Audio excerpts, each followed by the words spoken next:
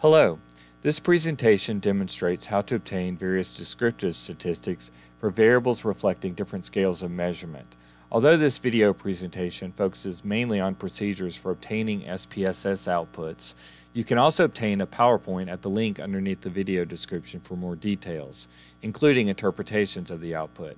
A copy of the SPSS data file is also available for download, so be sure to check both of these links out. So for our example, we have fictional data with 5 variables reflecting 5 individuals' responses to a short survey. We have gender ID, which is a nominal variable coded 0 for identified as male, 1 for identified as female. Political ID is a nominal variable coded 1 for Democrat, 2 for Republican, 3 for other. SES is a variable reflecting socioeconomic status. It's an ordinal variable that's coded 1 for low, 2 for medium, and 3 for high. Interest is reflecting interest in music. It's an interval scale variable, and then we have age, which is a ratio scale variable. Now, if you go under the Variable View tab in SPSS, what you'll find is that we can designate nominal variables and ordinal variables, but then for interval and ratio level variables, those are designated as scale. So here's our data opened up in SPSS. So again, these two variables are our nominal variables, ordinal variable, and then our 2 scale variables right here. So let's begin by obtaining some output for our nominal scale variables. So to do this, what we're going to do is click on Analyze, go to Descriptive Statistics, and click on Frequencies. Now I'm going to go ahead and reset this and then just move each of these variables over. And so we have Gender ID and Political ID right here. When we click on the Statistics tab, you can see that we have various options that are available to us. And given that our variables are nominal, really the only measure that makes any sense out of these options is the mode for the central tendency. So we're going to click now on Continue, and then under Charts we have a couple of options. We can request bar charts and we can request pie charts. These make the most sense when we're dealing with nominal data. Most of the time I'm just going to be working with bar charts. You'll notice too that with chart values you have the option to have along the y-axis frequencies or percentages. So let's run our analysis. We'll set our chart values as frequencies and we'll click on Continue. Next we'll click on OK, and so now when we look at our output, several things to note. First, we have a little table up here of statistics, and basically this is reflecting the number of valid cases for our variables and then the number of missing cases for our variables. So you can see for the gender ID variable, the number of valid cases or number of valid observations is 5, and there are no missing observations. For political ID, the same goes for that. You'll notice that for the mode, we have a 1 for the gender ID variable, and remember that we coded individuals identifying as male as 0 and those identifying as female as 1. So the modal category is actually going to be female because they are coded the 1, and that's why the 1 appears right here. Now when we look at political ID, you'll notice that we have a 1, but we also have a superscript with an A right here, and it says multiple modes exist and the smallest value is shown. So in the case of gender ID, we can truly say that that's a unimodal distribution, but in the case of political ID, it's actually not unimodal. It's only giving you the lowest value that's showing in the data set. So let's look at our political ID variable right here, and you can see that we have Democrat, that was coded 1, Republican was coded 2, and then other was coded 3. You'll see the frequency counts for both the Democrats and Republicans are 2, and so obviously the same percentage is represented for both of those 2 categories. So you can see that because of this, our data is actually multimodal. You could say basically bimodal, where we have the mode being the Democrat category and Republican category, or using the numerical values, it would be a 1, 2. Okay, so now as we scroll down, you can see that we have our bar chart for gender ID and we have our bar chart for political ID, and both of these have the frequency counts listed along the y-axis. And again, if you wanted percentages, all you'd have to do is make that little change under the frequency chart options. Let me also note that we have Democrat, Republican, other, and identify male and female listed right here. That's because we included value labels in the original data set. So if we didn't include value labels, then we would actually get the number for male, which would be 0, and 1 for identify as female. And here we would see a 1, a 2, and then a 3 in that particular chart. So now let's move on and look at analyzing our SES variables. So the way that we can do this is pretty much the same as what we were doing before with our gender ID and political ID variables. We can go to Analyze, Descriptive Statistics, Frequencies again, and I'm going to move both of these out of here and move SES over. Under Statistics, really with respect to an ordinal variable, really the most appropriate measure of central tendency is actually the median instead of the mode, but we can leave the mode in there for additional information. So we'll click on Continue, and then under Charts we have again our bar chart option. We can ask for frequencies or percentages. In this case I'll just go ahead and ask for percentages just to kind of juxtapose that against the charts that we were using previously. In this case, obviously there's no pie chart that we would be using ever, so really our only option with ordinal data is to use the bar chart. So we'll click on Continue and then on OK right here, and so as we scroll down you can see that we have our statistics table again, the number of valid, the number of missing cases. You can see the median value of 1 right here, and there's the modal category for SES. And so the modal category is actually the low group. Remember that low was coded 1, medium was coded 2, and high was coded 3. And so you can see right here that the frequency count and basically the associated percentage for the low category was the greatest among all of the categories. So that's why the mode is basically a 1 right there.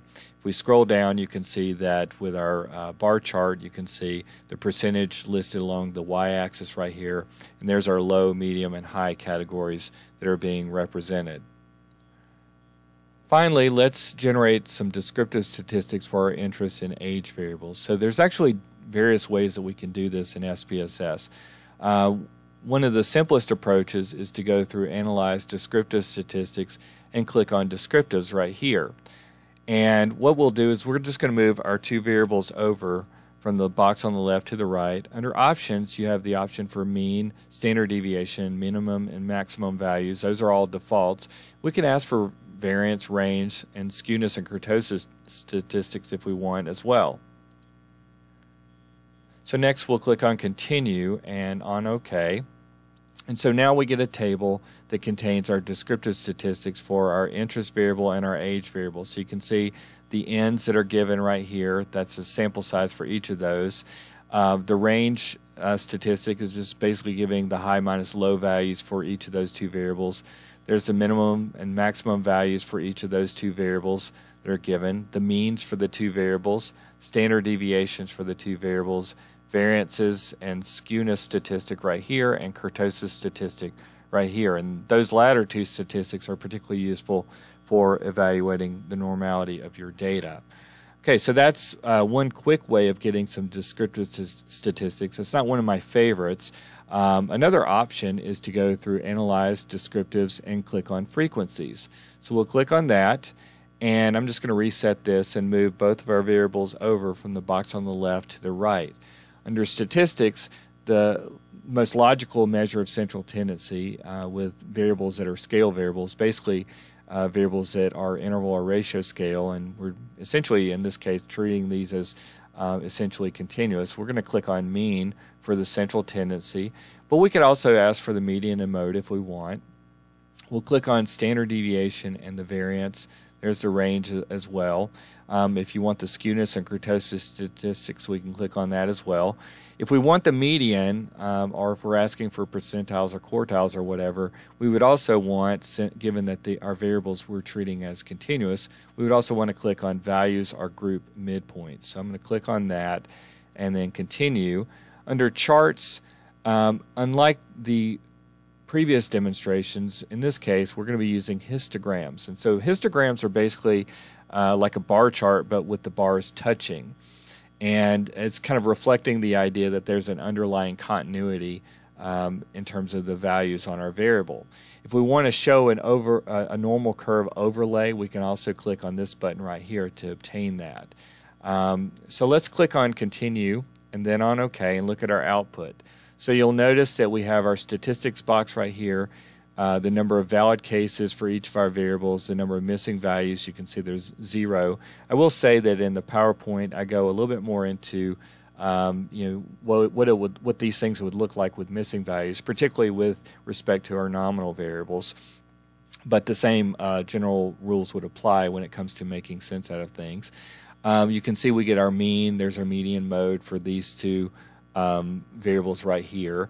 You can see that we get our standard deviation right here, our variances, skewness and kurtosis statistics that are given down here. There's the range for those variables as well.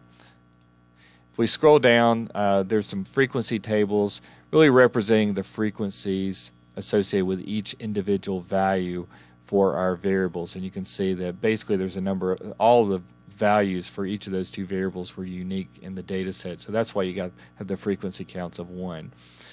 Here's our histogram. You can see that basically our data does not look anywhere near normal. You can see the normal curve overlay, and basically our data is just not really matching up with it very well. The same goes for age variable here, and that's not a big surprise given that we only had 5 observations to work with in our data. So now let's look at a different way of representing our data, and this is actually my preferred way, is to go through the Explore option. So we'll click on Explore, and I'm just going to reset this, and we'll move both of our variables over from the box on the left to the right. Where it says plots, I typically ask for histogram and normality plots with tests. So we'll click on Continue and then on OK. And so now what you'll see, again, at the top you've got a case processing summary indicating the number of cases that are valid and the number that are missing. You'll see that we have our variable interest and our variable age that's given right here. You can see that we have the mean for our variable, our median that's given right here, the variance, standard deviation. You can see there's the minimum and maximum values again, the range, skewness, and kurtosis statistics. So you get all that for both of our variables in this case. You can see that we get a 95% confidence interval for our variables as well. So it's just basically, you have your lower bound and the upper bound that's given right here. If we scroll down a little bit further, you can see that we have normality tests. And basically, in the SIG columns for both of these, you can see that these are basically p-values. So this is for the interest variable and age variable. So you have Kolmogorov, Smirnov, and Shapiro-Wilk tests being carried out for each of the variables. And so basically, conventionally, if your p-value is less than 0.05, then that would be an indication that your data are departing significantly from normality. You can see for both of these tests, for both of these variables, the p-values are actually greater than 0.05, and you might be inclined to think that, oh, that means that our data are normal. But you have to keep in mind that these tests are impacted by sample size, as all inferential tests are, and so the consequence of that is that at very low sample sizes, you can end up with a very underpowered test.